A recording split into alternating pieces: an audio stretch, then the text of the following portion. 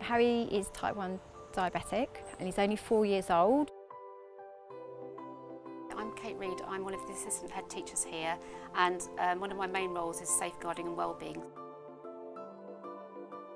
I oversee the children who have medical needs in the school.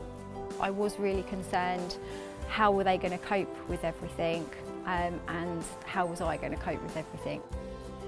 Every parent, and Harry's mum was no different, feel concerned when their child comes to school for the first time.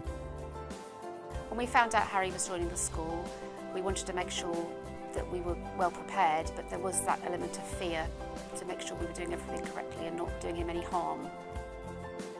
In Harry's case, Mum had to let go of something that she had full control of, and she needed to feel comfortable that the school would be able to do that just as she would be able to do at home. My main concerns with Harry was that he would be eating lunches there and he would be there a whole day. So there's a lot of things to learn with regards to how to care for that, and obviously carb counting as well. Harry has an individual healthcare plan that we've been through in detail with the school.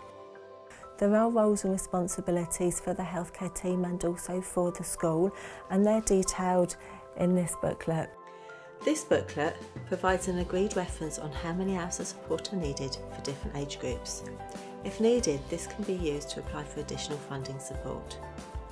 The school have responsibilities to make sure that the child is treated the same as all the other children, but meeting the healthcare plans at the same time. The school obviously needed to learn the care plan and obviously recognise when Harry was feeling the way he was and why he was, etc. When it comes to our relationship with the school, it's important that we work together. We have a series of meetings with the school in terms of training.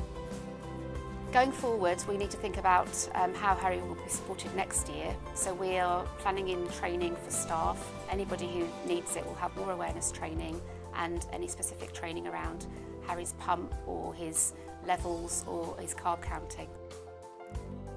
I've just found out from today that Harry's teacher that he's got now is actually moving into year 1 with him. So they're trying to bring that continuity there with his care, and also making sure that his class is near the welfare room.